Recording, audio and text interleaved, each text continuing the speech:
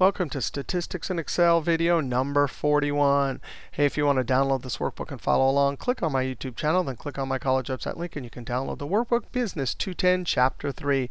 If you're in the class, just go to our Chapter 3 website. Hey, we're talking about variability. In our last video, we did 2 videos ago, we did a visual portrayal, and then we did range and interquartile. Well, first off, variability doesn't give us a numerical measure, and sometimes it's nice to have a numerical measure. Range only uses 2 values, and extreme values can skew this to make it seem too large. And then interquartile range is only for the middle 50% of the data. So we really need a measure that'll deal with all the data points and give us a number. Well, standard deviation is the way we're going to do it. Now, we're going to also talk about variance. And actually, over here on this sheet, I have some notes for each one of these methods and our formulas. They're also in our textbook. All right, and I have notes over here, of course. I'm going to see if I can make this a little bit bigger. That won't probably make it much bigger. I'm actually going to hold Control and roll my mouse. That is a nice quick way to zoom in. So here we have our same wage data. Sample 1, sample 2. Now, let's calculate the mean first, just for 1, because we'll have another separate data set down here for 2. I want to calculate our mean equals average. Calculate there. Tab, and I want to count equals count. And I want to count the number of values. OK, now let's think about this. We need to come up with a measure that actually takes into account all the data points. Hey, I'm going to start off by putting all my data points right here. I'm going to highlight that whole range. And in the active cell, I'm going to type an equal sign, click 3 cells to my left. And when I Control Enter, I populate all the cells with that formula. Now, how about this? If we think about 12 minus 14, that would give us minus 2. That would mean that this is $2 below the mean. That's called a deviation. Let's just do that here. Equals this one minus the average. Right? That's a deviation. Minus 2. Actually, I don't like the way that's formatted for these negatives. Highlight, Control 1. That's currency. I'm actually going to go up to currency. And for negative, I'm going to select that one right there and click OK. All right, so that's called a deviation. And that's very important. And later we'll see how to plot these deviations when we do linear regression. But that deviation right there says this particular value is minus 2 below this. Let's do another one. Equals this one. 15 minus 1. Well, right away, we can see that's going to give us a 1. That means it's 1 above. We can do the rest of these right here.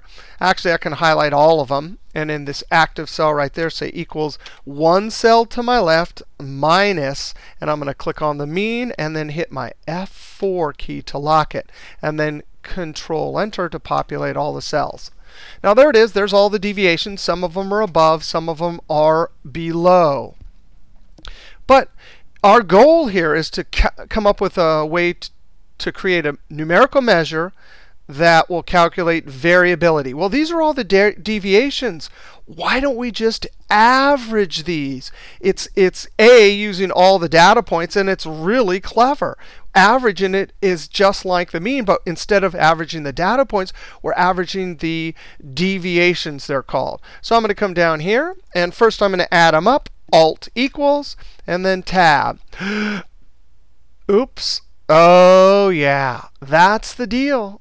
Every single time you add up all the deviations for any data set, it'll always equal 0. So we can't use that method.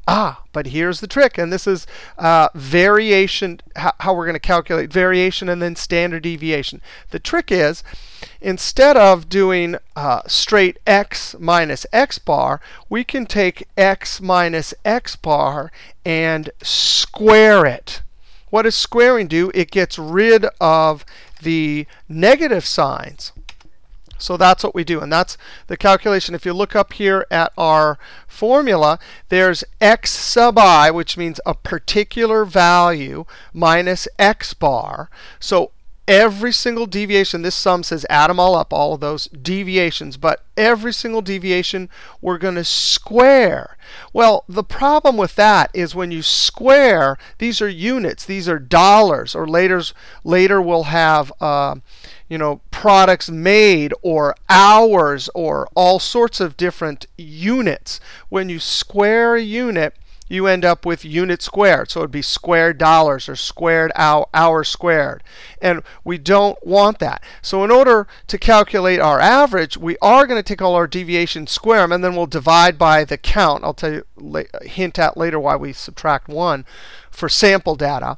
But we'll do that calculation. This is the inside of this is like the average. It's taken an average for deviation. But because we squared it, then later at the end, we'll have to take the square root of it to get rid of the squared units. Let's come back down here and go ahead and do our calculation. I'm going to highlight all of the cells. And in the active cell, I'm going to say equals our deviation. And shift 6 is caret and 2. Control Enter. So there we have it. We got, oh, look at that. It got rid of all the negatives. Now we can add them up. Alt equals. This right here is this part of the formula. Now, let's go ahead and we counted 5, but we have to subtract 1. Now, why in the world do we? Oh, let's just do it first. Subtract 1, because our formula says we have to do it. Minus 1, and I'm going to hit Tab. Sample data divided by just the count underestimates. And it's because the extreme values are left out. When you take a sample, you don't always get the extreme values. So a sample always tends to underestimate. And so why do we subtract 1? Well, because it works. And here's an example. Because if our measure for variability is always going to be a little bit too small, how do we make it bigger? Well, we subtract 1, and that works. Here's an example of what happens when we subtract 1. 10 divided by 5 equals 2, right? If we needed to get this a little bit bigger, we take 10 divided by 5 minus 1, we get 2.5. So the minus 1 in the denominator will, in fact, help us make it a little bit bigger. Now, the exact reason why this works is beyond the scope of this class. But so we subtracted 1. So our formula says take the sum of all the deviations squared and divide by count minus 1. So let's do that. Equals the sum of all the deviations squared divided by this count minus 1. Now, this is called variation. Now, by the way, we're mostly going to be dealing with sample data. For population data, you obviously don't have to subtract 1. And in the textbook and then over on this sheet, the formulas show you that you don't have to subtract 1. All right, so there's the variation. The variation is 10. Now, what we would really like is the standard deviation. So the standard deviation is just the square root of that, the variation. So equals, and I'm going to show you 2 ways to do this. In fact, the first way I'm going to show you is equals that and caret, and then in parentheses 1 divided by 2. Now, in our couple of videos ago, we did geometric mean, and we saw that to take a root of anything, we go ahead and take 1 over whatever the count is here. So that's one way to get square root. Now, this is very handy to know when you're doing Excel, because we do have a square root function, but we don't have a 10th root and a 9th root function. So this method is more universal. All right, so there it is. There's our standard deviation. Now, I'm actually going to insert a row here. Right-click, Insert. And I want to do the same exact thing here. But now I'm going to show you a different way. When you're actually doing square roots, why not just use the square root function? There's a square root function. So you can take this, close parentheses. So our standard deviation for that first data set is 3.162277, etc. Now our second data set down here, we'll go ahead and calculate our mean. I'm going to highlight this data right here. Tab equals count, and we'll get that same data. Tab, we'll do equals this one minus 1. Now to get all of our data points, I'm going to highlight the whole range, and in the active cell, I'm going to say equals. Click up here on this data point, and then Control-Enter to populate all those values.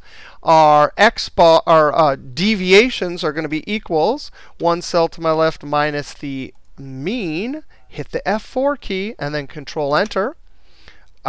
Those are all, I'm going to Control 1 and add some formatting currency, and I'm going to say that one.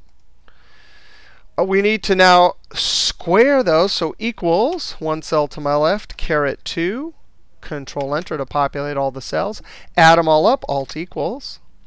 The variation is equals the sum of the deviation squared divided by the count minus 1.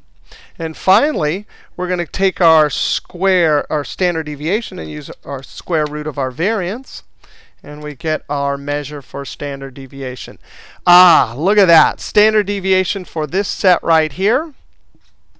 So we have a 6.44, a 3.16. We have our numerical measure that can tell us which mean more fairly represents its data points. And definitely, just as with our visual method, this mean more fairly represented its data points. We didn't come to any conclusions from those other methods, but with this one we come to that conclusion. And that's what we'll be doing for a lot of the rest of the book, is we'll have means from sample data, and we'll use standard deviation in various ways, all saying whether our mean is represented in our data points fairly. So there it is.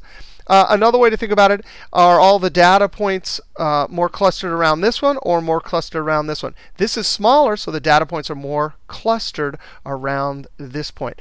This is a sample standard deviation, and it's denoted as S, and it is the point estimator of the population standard deviation, sigma, there.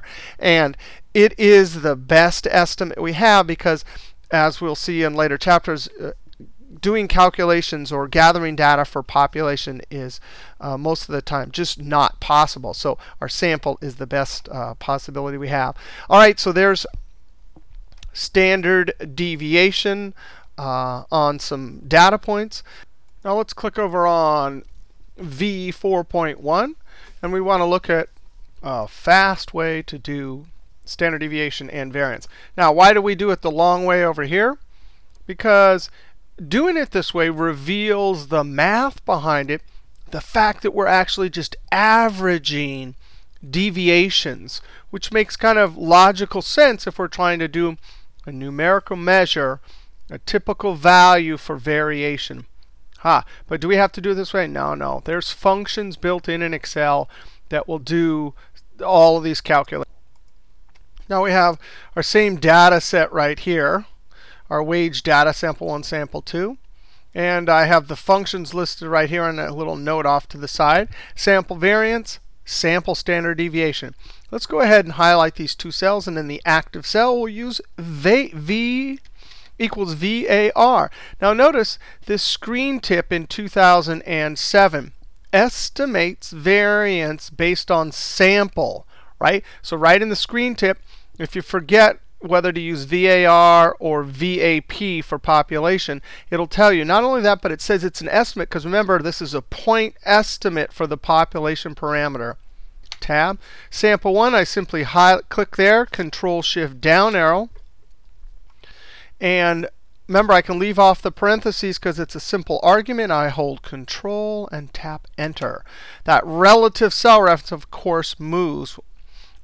And the reason why it does that, if the data is set up here and then directly to the right, if you're doing your calculation here and then the next one directly to the right, that means you set up your table correctly to enter formulas more efficiently. If you had sample 1 and then sample 2 listed below, you couldn't do that trick.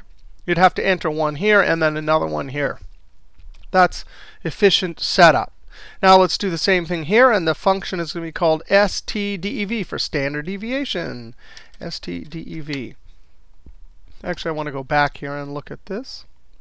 Notice it says estimate standard deviation based on a sample. So sample data and estimate, because this is going to be a point estimator for the population parameter. So we highlight our numbers, Control Shift down arrow, and then I'm going to Control Enter. Oh, we got the same number here for sample 1, the same number here for sample 2, and we just did it that quickly? You betcha. All right, population variance. I'm going to highlight both cells. I'm just going to assume for a second this is not the actual population, so you would never use this, but just let me show you how to do it. Equals VARP. That's it. And if you back up, notice it says with authority calculates variance. That's because it's based on a population, so it's actually calculating it. There's no point estimator here. All right, so if this was, you'd simply highlight that and then Control Enter.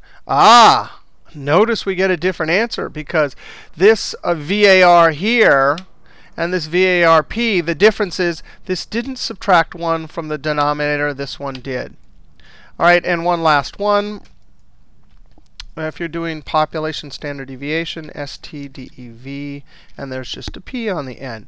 Notice it says here, calculates standard deviation based on entire population. And I'm going to highlight and then Control Enter.